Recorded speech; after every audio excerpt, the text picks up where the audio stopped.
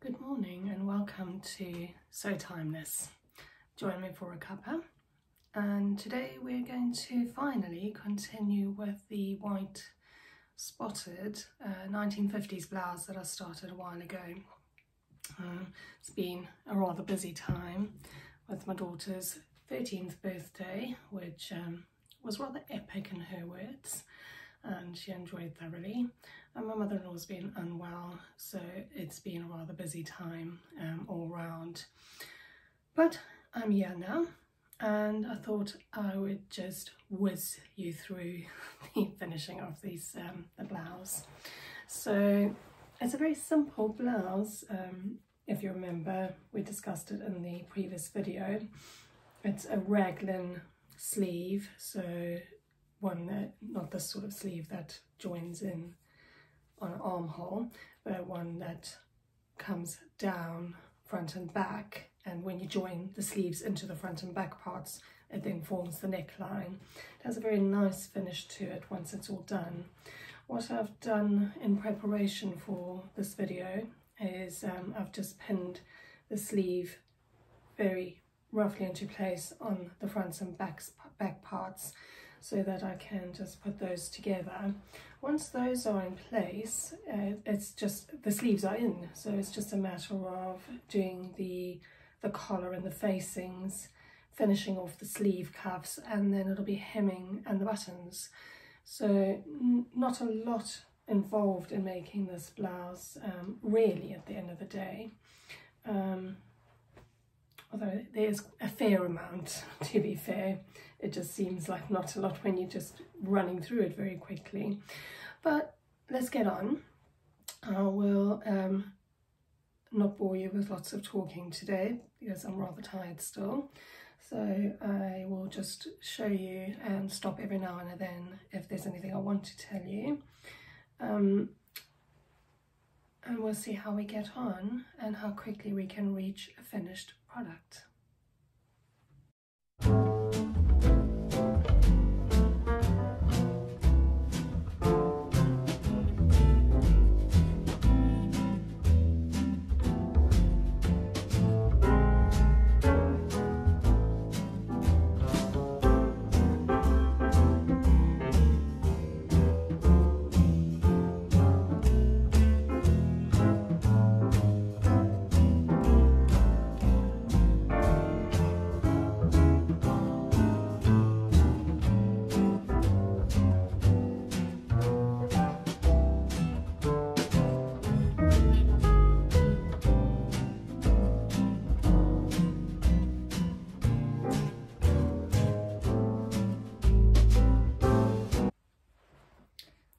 So the seams are done and finished off, and while I was finishing the seams off, I finished off the edges of the front as well for when I do the facings.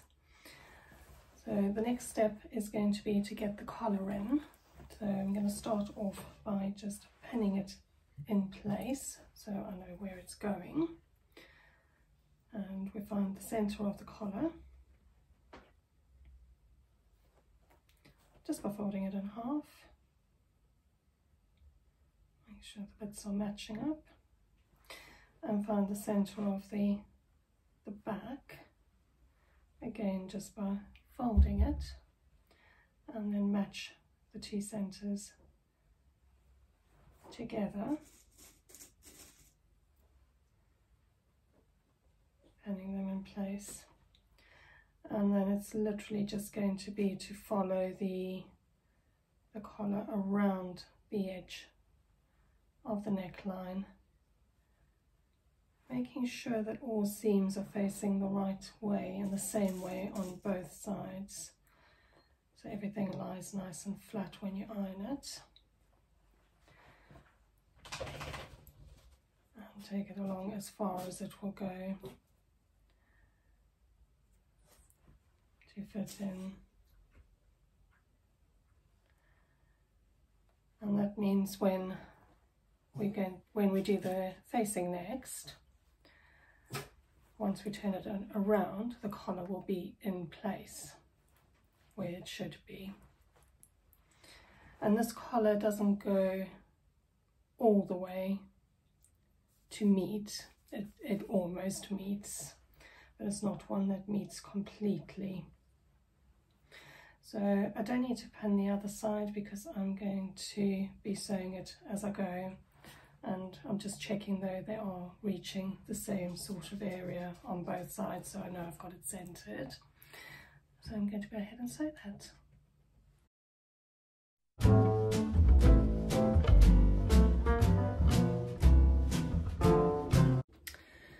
So the collar is sewn in place, and I've given everything an iron so that the seams are all lying nice and flat.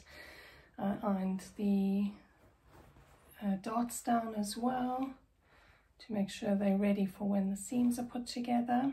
And I've then pinned the darts like that, so that's lying nice and flat and ready to be sewn down into place. And I've pinned the collar the correct way down with the facing in place, so that on both sides, so that they're just ready to sew into place at the top now.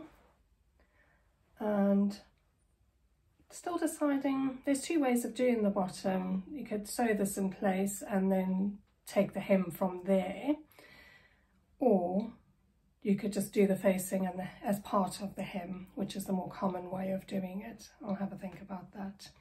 But I'm going to get the facing stitched down, and then we'll be onto the cuffs for the sleeve.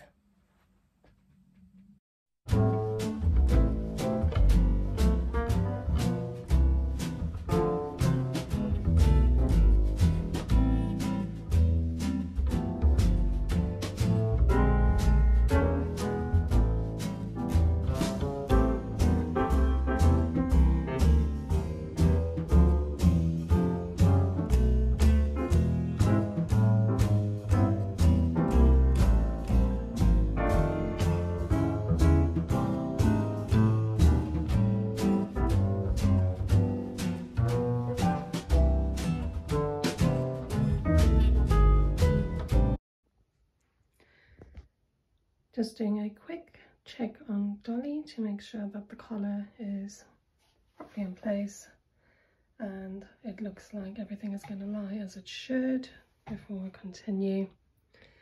So the collar's in place, the facings are attached properly. These have come out beautifully with the corners nice and crisp and neat. This will lie better once the rest of the blouse is all together. Difficult when it's not all sewn together to get it to lie properly, but I just wanted an idea. So next step will be to get the cuffs onto the ends of the sleeves. So I'll work on that next. Nice gathered cuffs, and like I said before, I'm not going to do cuffs with buttons, but rather to do the cuffs as just all in one, that you can pull up or down as you please, slightly looser if you pull them down, and pull them up if you want them to stay further up the arm.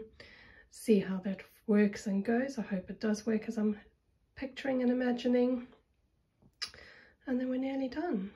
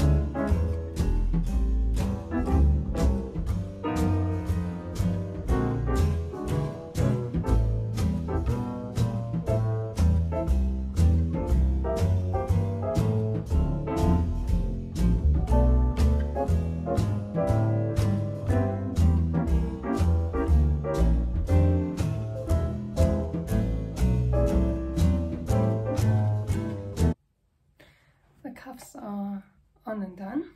So the next step is to sew up the side seams, the sleeve seams, that'll be all in one, from the cuff to the underarm, and then from the underarm down to the hemline, gets done all in one. Once those seams are done, then it's a matter of doing the hem in the bottom, and then we'll be ready to put the buttons on. Give it another iron and give it a good fit on dolly to make sure that everything is as it should be.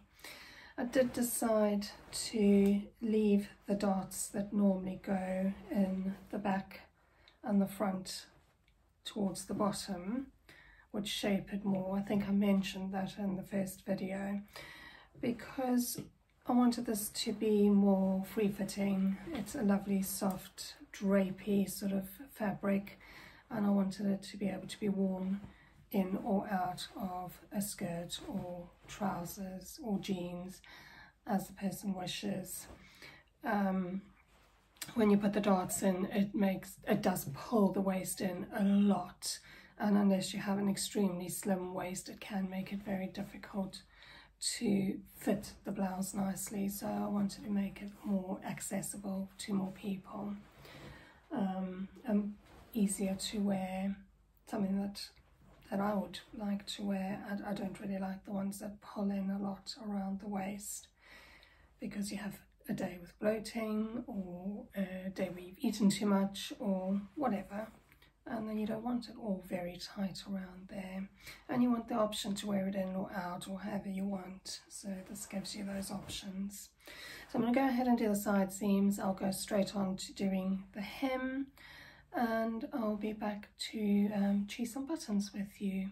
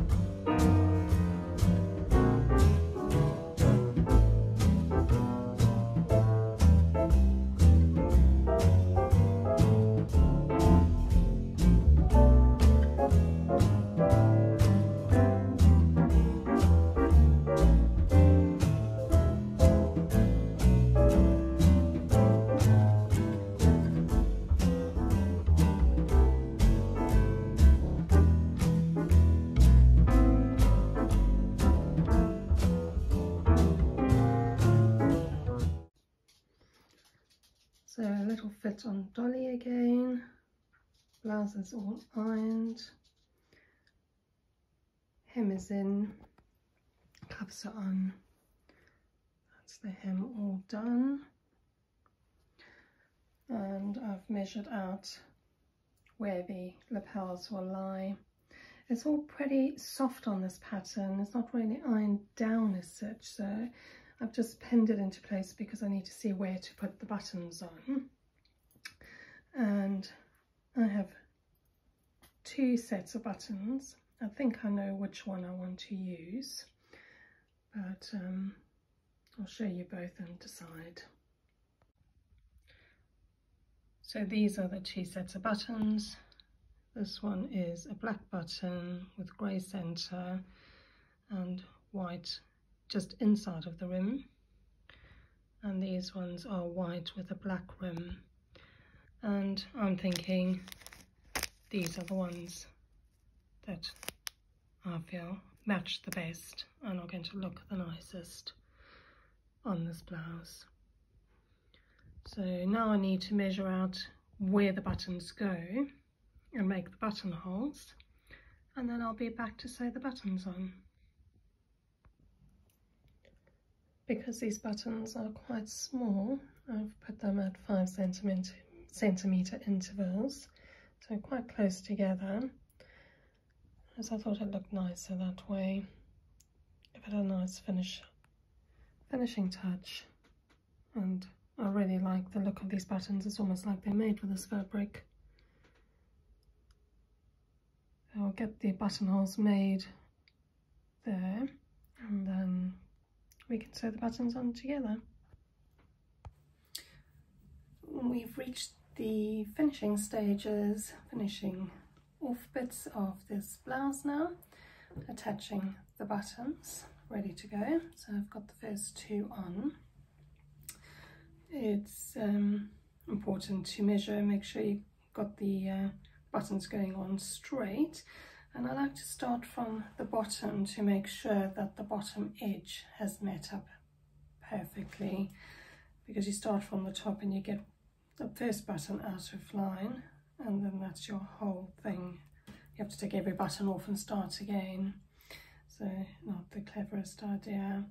And I actually use the buttonhole to measure where I'm going to be putting the button on the other side, so that I have them in the correct place, which is a useful way of doing it.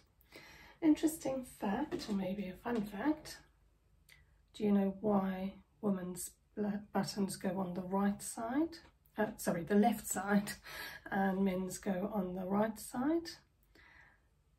And I'm sure you've thought of lots of reasons why, and I can hear lots of reasons being said why, some interesting ones I've thought of in the past as well. But the real reason was actually just to do with manufacturing.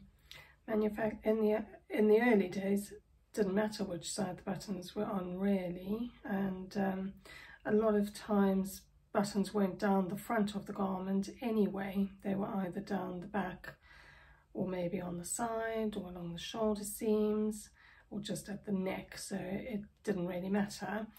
But when buttons started going on the front for both men and women's garments, for manufacturing purposes, to make things easy, and so that shop assistants would recognize whether a garment was for a man or a woman if it wasn't completely obvious straight away, when women's tops started looking more like shirts at times, and men's tops changed as well. So they decided to put women's on the left, men's on the right, just to distinguish between the two, and that was purely the only reason. There's no other reason at all. So nothing to do with the left side of the brain, the right side of the brain, which I'm sure some of you were thinking along the lines of when trying to figure it out. So fun fact, maybe something that might come up in a quiz at some point, if you're into that sort of thing. Never know. Never seen it come up in any sort of quiz I've played or done, but you never know. And I find all facts about sewing interesting. Maybe you do, maybe you don't. Certainly about clothes, I certainly do. So this blouse is almost ready, almost done. Once it's finished, I'll do some photos, ready for it to go onto my Etsy store for selling, and as advertisement for made to order blouse, if anybody wanted the same sort of style in a different color, or maybe with some adaptations. But for now, that's just me finishing off, walking you through the making of a 1950s blouse, where I've made some adaptations, some changes to make things the way I'd like them, the way I was sort of envisioning them, to ensure that it was a garment that is something that can be used in today's lifestyle, in today's wardrobes, still giving that bit of a vintage flair to an outfit. I hope you'll join me soon again for another garment. Not sure what I'm going to be making next. I've got a few things in the pipeline ready to go, but this is the 1950s blouse, pretty much all done. Just going to finish off these finishing touches, and I'll see you again soon. Please do subscribe below, and please do like the video if there was anything of interest for you in it or you liked it. Obviously I'm quite new to all of this, which you might get from the way my videos are going, and I'm a bit all over the place with some of them, but I'm getting there, and I do hope that you'll continue on this journey with me. I've also got some exciting new things coming up soon with a different type of garment I'm going to be making in the future, but that's for another time. See you another time. Bye bye.